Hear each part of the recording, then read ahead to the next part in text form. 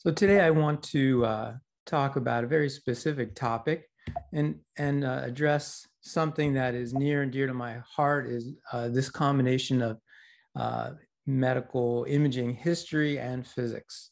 And at the end, we'll talk a little bit about how beetles were involved in this revolution in medicine.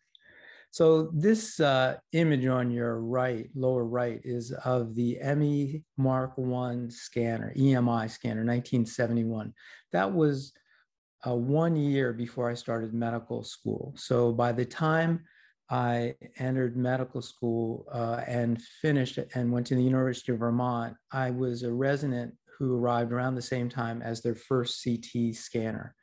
That was the only scanner in the state of Vermont, and there was a premium on time. And so what was quickly apparent was the limiting factor, or probably the main limiting factor in terms of how many scans we could do, was the number of slices, because each slice took about 5 minutes. Now, again, you have to sort of reset your thinking about CT. So this is, again, some, I don't know, many years ago. And so when you think about traversing the brain in terms of using axial sections, if the sections like this line are perpendicular to this axis, you can cover the entire brain in fewer sections than if you went this way, which is in a sense more logical, sort of top to bottom. But this requires some extra slices. And those slices, of course, are time. And that time is not trivial. If you have to do 2 or 3 more slices, that's 15 minutes. So the motivation early on was to cover the brain in as few slices as possible. And the way that was done was to angle the gantry. And so this is just an illustration of a gantry on a particular scanner that can range from plus 30 to minus 30 degrees. So the gantry was angled to match the head. And the way the gantry angle was set was not very sophisticatedly, with a laser line that ran from the superior portion of the orbit to the external auditory canal, or the orbit. So this was the supraorbital meatal line. And this is how the scans were done for some time until the scan speed picked up. Now, at that point, you might think, well, we would have switched to straight scans. But the other factor that was being considered was the radiation dose to the patient. And it turns out by angling in this direction and avoiding the orbit, the dose to the lens was reduced by somewhere between 75 and 85%, which was a substantial reduction. And of course, based on the principle of using as little X-ray as possible, this was considered desirable. The reality was, though, that many times the orbits would be included either because of the shape of the head or maybe a miscalculation by the technologists. But by and large, the intent was to avoid radiating the orbit. Now, somewhere between that period in time and the introduction of multi-detector scanners, and this is just an image showing you the multiple detectors and the septations between the detectors. And this is, and this is a relatively small array. One of the arrays has 300 detector rows or more. So these units became larger and larger, and they eventually got to the point where the gantry could no longer be angled. For example, the ER scanner at this hospital, the scans are done straight across the patient, and that means the orbit is included in every single scan. Now, these images, just for example, these are of the same patient. And what it looks like there's an area of low attenuation here and low attenuation here, but they're not exactly in the same location. These scans are done at different times. So you see a little bit of different anatomy here, structure, and it looks like a different location here. But this is an artifact that has to do with the angle of reconstruction. So this image, label A here, goes with this scout view or topogram, and this scan was presented or reconstructed without any angle. So this is perpendicular to the long axis of the body and basically the long axis of the table. And so it makes the lesion look here when you compare it with the same patient being scanned at a different time, when in this case, the technologist reconstructed the slices in this axis to preserve, sort of that traditional CT angle, making the infarct appear more anterior in position. So the way you have to think about this is the scans are acquired perpendicular to the table, and then the images are reconstructed with the notion that you're really dealing with a 3D data set, and they can be reconstructed in multiple planes. And of course, as you're well aware, we see sagittal scans and we see coronal scans, which are extremes in terms of reconstruction angles. So when you see CT images, you actually are looking at a scan that could be reconstructed in one of many directions.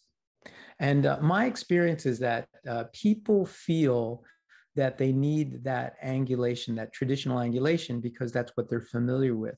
But I can tell you, I worked at a hospital where there were two different hospitals that were all feeding into one reading room.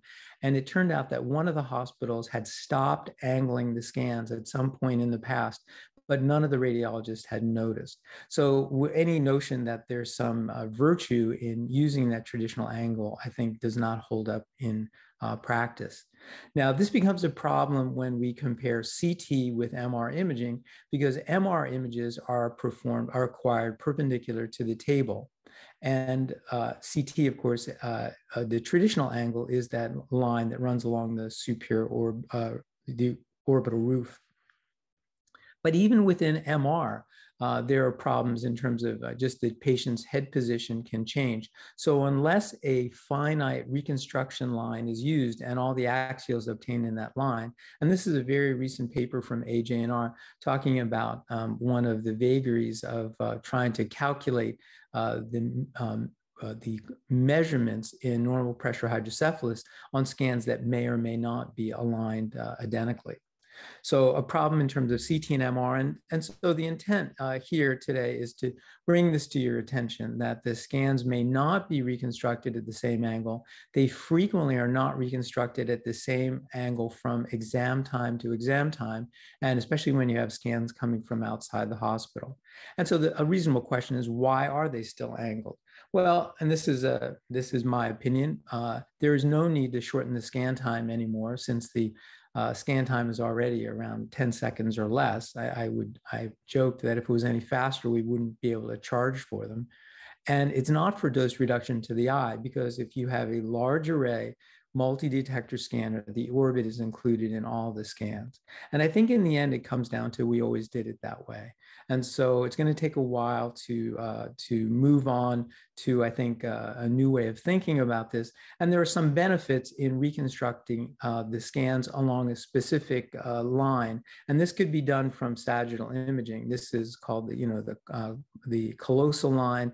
And then you can also use some anatomic landmarks, which are a little more difficult in some patients, but this is the anterior posterior commissure line. So if we used a reference line of reconstruction, we could eventually get to the point where the MR and the CT scans looked identical. So to finish, I just want to come back to this issue of how were the Beatles involved in CT. Well, the EMI scanner, which stood for the acronym was EMI, Electrical and Musical Industries, was a British company that started out in electrical devices and eventually moved more into music. And in the course of their business decisions, they signed the Beatles. And so presumably, this is Sir Godfrey Hounsfield. He was a engineer who had been with the company for a long time. And I can only presume that the money was pouring in, and so that no one in the corporate structure thought much about him spending his time trying to figure out the perennial question, what's inside the box? And so he addressed this from the point of view of some basic physics. And in the process of this discovery, his concept became the first CT scanner. And so this company, EMI, became the provider of the first commercial MR scanner. And in that way, the Beatles were part of the story, in the sense that the financial situation of the company was such that it permitted this sort of basic research from one of their scientists. And Sir Godfrey Hounsfield went on to win the Nobel Prize for Physics in 1979, which is really a remarkably short period of time from its discovery. So there in a nutshell is what I wanted to talk about today. Mainly that I want you, as you read these scans, to be aware of this problem. And if you're ever confronted by any question about it, just use the PACS system to determine what angulation was used for the scans. And keep this in mind, especially when you compare CT and MR.